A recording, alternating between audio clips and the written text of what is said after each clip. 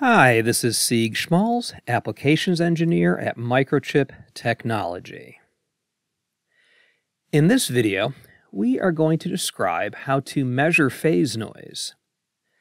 To do this, we need a piece of lab equipment that measures in the phase domain, not the traditional spectrum analyzer voltage domain. We call this a phase noise analyzer. A spectrum analyzer can display a carrier clock with noise or modulation quantified as dBm voltage domain power that is spread around the ideal center carrier frequency.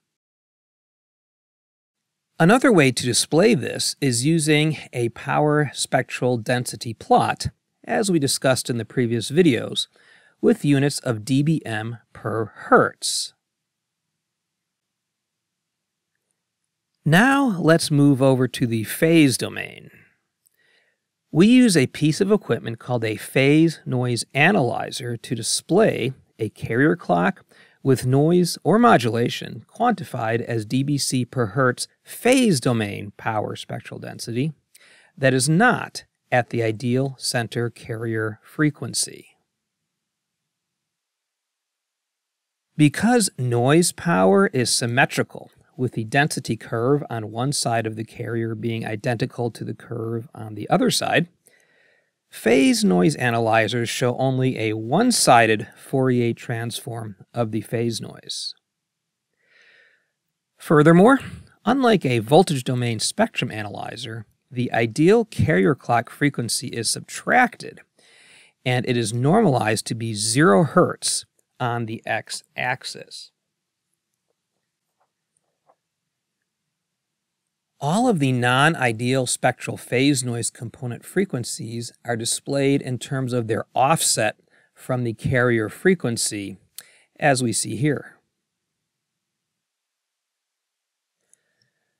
For example, a phase noise Fourier component that is 1 MHz plus 1 kHz is displayed at the same location on the frequency x-axis of a phase noise analyzer as a phase noise component that is 1 GHz plus 1 kHz.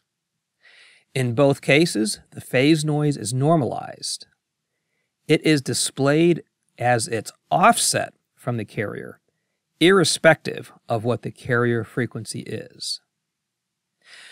We therefore call these blue bar peaks on a phase noise plot the phase noise at a certain frequency offset.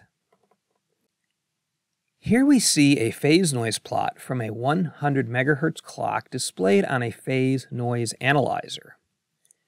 It may be a little difficult to see in this image, but the y-axis is dBc per hertz, as we have learned it should be, and the x-axis is the frequency offset from 0.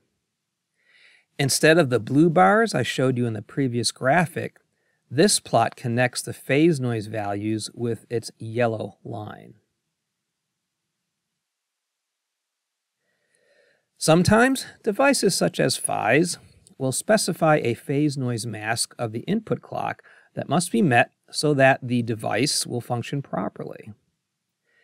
This mask is a set of phase noise spectral density power levels that the device input clock must stay below. This phase noise mask is specified in the phase domain the way a phase noise analyzer would display it. Besides being used to determine whether a mask requirement is met, phase noise measurements can also be used to calculate clock jitter. But before we explore that topic, we first need to dig deeper into what is called time interval error, which is the topic of the next video.